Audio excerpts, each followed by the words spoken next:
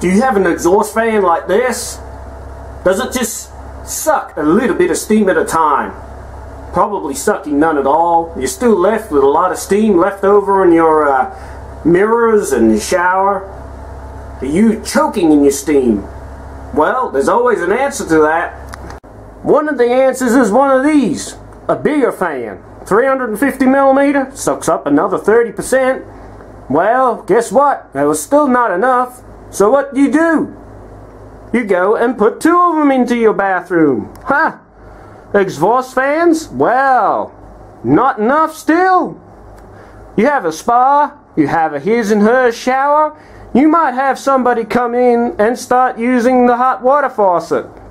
And it's still not enough. You see steam building up on your mirrors, on your window, up on the ceiling.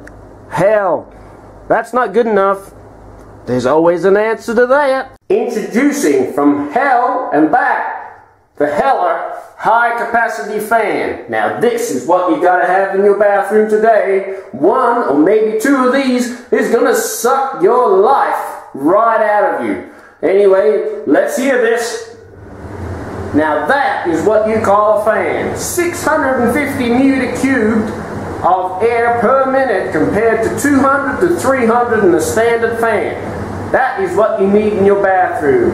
You can have a his and her shower, a spa bath like that, a shower over here, even 2 people using that at once. And guess what? You're not going to end up fogging those mirrors or your windows. Anyway, no more open design motors that get dirty, full of dust, and inside clag up the bearing, which usually is a slip bearing in these cheap designs. Instead, you get a fully enclosed motor with ball bearings with easy installation instructions on the template, and you can always clean out the grill real easily. It doesn't block up because have a look how big these grill sections are.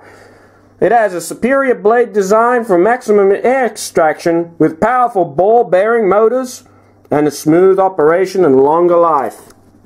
So, for just under 30 bucks, you can go out to your local hardware store and go and get one of these. Put it in your bathroom and you will never have a problem with steam again. This is the madman, over and out.